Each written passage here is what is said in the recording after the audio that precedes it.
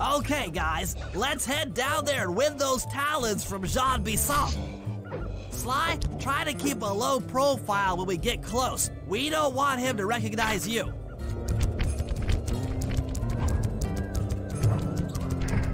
Excuse me, sir. We humble lumberjacks would like to participate in your lumberjack games. Think you got what it takes to win the clockwork talent, eh? Well, I'm sure enough gonna let you play, so long as you pay the entry fee. Much obliged, partner. We'll, just take our positions for the competition. Enjoy the moment while you think you still got a chance. It's as close to winning as you'll ever get.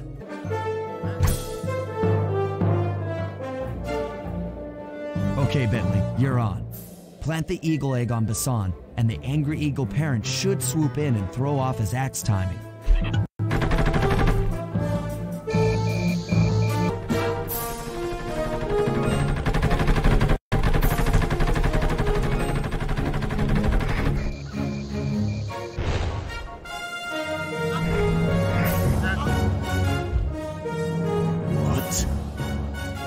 I think you better rethink them scores, boys. What you intended to give me was perfect tens, right? So you're pink. You will need to hook him with all 3 lines to pull him off the wall.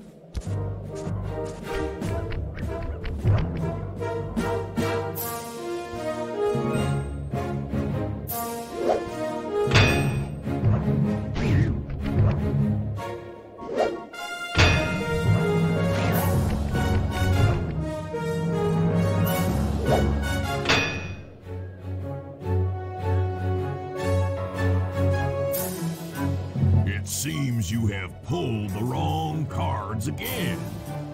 Did I ever tell any of you the story about the judge from last year's competition who mistakenly gave me a score other than 10?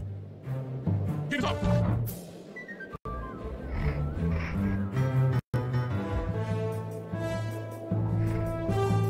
Lure the guards into the cave with your alarm clock gadget.